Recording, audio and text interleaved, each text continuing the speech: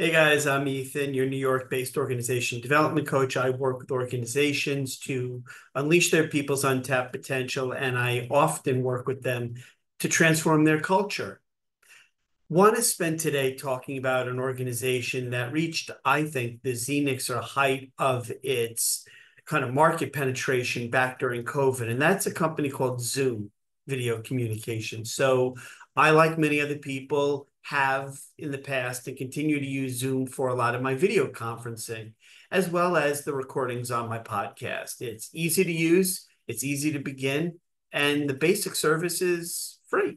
So it was up until recently all upside until a little situation arose, and it really made me rethink and consider the actual culture of Zoom. And so that's what today's video is on, where I do a little bit of a dive into the culture at Zoom Video Communication. So a few weeks ago, at the recommendation of my partner who oversees all my video production work, he suggested that I attempt to upgrade the video setting, the high definition setting on my video for my podcast. So I did, and almost immediately lost the ability to see my video on my side, as well as go into recording mode or utilize the breakout group function. So I reached out to Google's customer care, because that's what you do when you're struggling to utilize the platform of a service provider, right?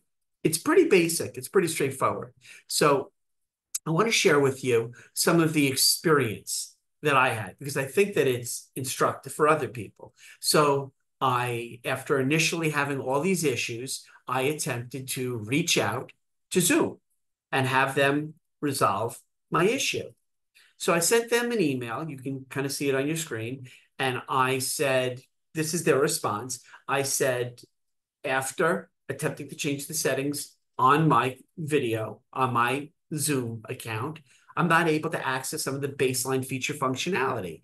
And that precipitated literally 2 weeks of constant back and forth after I opened a job ticket, which in and of itself is difficult. So I think this is reflective, the way that I was treated, of the way most tech firms, the way most startups handle their client engagement. And it sucks. It's awful. And somebody somewhere needs to think, rather than outsourcing all of your client support to some other low labor market, rather than automating the bejesus out of the client experience, rethinking the humanization of the engagement of your clients. So they ultimately sent me back a reply, and they always start off in all their replies, I fully understand. We totally get the issue that you're having. And then they explain why they can't help you. And then they suggest that you go about resolving it yourself. That is their go-to dance card. That's the way that they handle client inquiries. And so that's what I've been dealing with Zoom for a period of time. And ultimately, finally, I have no idea. The situation resolved. I can now utilize again all the baseline service feature functionality. The video quality, as you can see, is not significantly enhanced. Yes, I'm going to be considering other platforms that I'm aware of exist for mostly my podcast, Chasing the Dream. But it really just, the whole experience frustrated me. And so I wanted to share with you that this is pretty much the approach that tech firms take. So having said that, I started to think about, what does that mean in terms of organizations? And so I did a little bit of digging on Zoom, because this obviously is something that it's in my wheelhouse. I focus on organizations who are building world-class cultures or struggling. And going back to last August, so I want to show you the source, and all of the sources I reference are always down below. And I go to Times of India, because they have a large contingent of dedicated full-time support staff for Zoom video communications in India. And check this out. I want to read a little something. According to a report by Business Insider, Zoom CEO Eric Yuan told employees in an all-hands meeting that the biggest problem the company is facing is culture.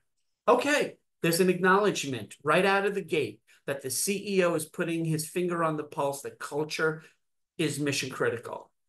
And then he says, just to quote him, the number one problem we are facing is company culture. He told employees per the report. He said that the company cares about all of its employees. But at the same time, we build trust from our employees who care about business as well. Whoa. So what he's saying is we care about you if you care about our company. Well, what is he talking about? And here's the kicker. Here's where it really kind of comes out. An early report by Business Insider revealed that the company had asked their employees who live within 50 miles of a Zoom office location to report at least twice a week.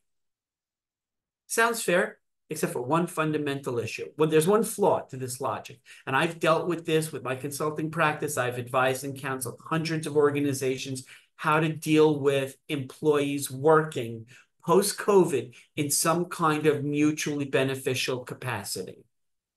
Rather than telling employees, you're going to do this, make an understanding based on the employee's role, the department, the priority of their being in office, and let them decide for themselves. That's not what's going on here. So those who want to leave can do so. Check this out. Juan, CEO of Zoom Video Communications, also said that employees who want to leave the company because of the new changes are welcome to do so.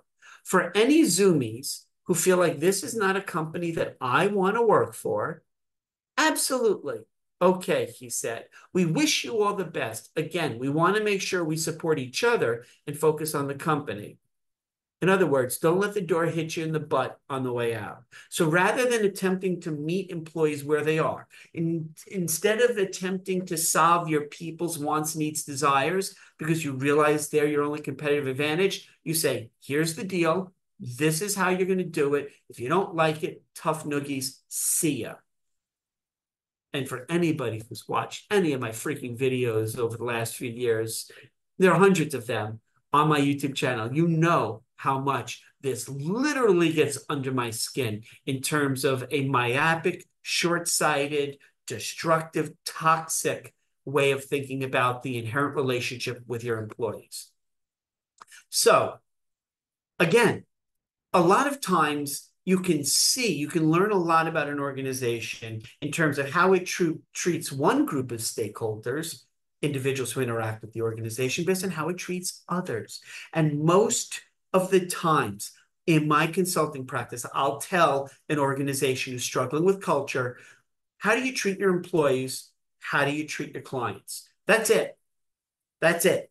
And if you really need to prioritize, focus on your people first. So when I was first having issues with Zoom, they don't allow you to call. And this is not unique to them. It's pretty much the go-to standard move of all tech organizations who have customer care. They make you have to go through this myriad of non-humanistic, pure technology automated solutions. So Zoom directs you to their website. You can't call them. You cannot call them. And I had this, if you saw my video on when all of a sudden I lost access to my LinkedIn account, went through the same thing with those people. So you go to the Zoom Contact Us support website page, and you've got to literally dig. You've got to dig. They make it incumbent on you, the customer. They make the client figure out how to solve their issues with their platform. And if you go all the way to the bottom, and by the way, when I first indicated to Zoom I was having issues, technical issues, their response was, remove it. You have an outdated version, upload the latest version, do this, do this, do this, do this, do this. I did it all, and I was still having problems. So this is kind of the next step in that painful process. So you go all the way to their website, you go to their customer care, you dig through yourself where the support's going to come from, and you ultimately open a job ticket, which I did, and that started a several-week process. Okay. As I said, when you're thinking about an organization, maybe your own, in terms of culture, you start from the perspective of how do we treat our employees? How do we treat our clients? Start there in that order. Start with your employees first. So this has been my experience, and it led me to think, well, what are employees saying about the culture there? Let's take a moment to think about that. So, okay. As you all know, I go to a number of different websites where I look at employee reviews because even though they're biased, employee review websites are biased towards two groups of people.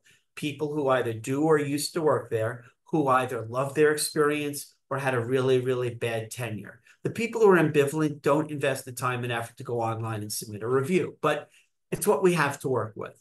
So I go to I'm trying a few different websites in addition to the standard ones to get a broader view of employee feedback about their experiences. So I go to Trustpilot, okay, 931 reviews on a scale of 1 to 5. 1 is low, 5 is high. What's the average? 1.5. 1.5 out of 5. And you talk a lot about you read about there are some customer reviews that are kind of smudged in here, but there's a lot of other employee reviews, and you go and you just spot check them, and you can go through as I did. They're not categorized easily, but that's the aggregate employee review ranking, and it's telling. It is telling. And why is this important for Zoom from a strategic business imperative? Because Zoom has made a strategic bet to shift their suite of service. And if you've experienced this, you're in this process right now. They're going from a height of COVID video conference solution to a post-COVID, a broader set of offerings that are umbrella categorized under workforce solutions.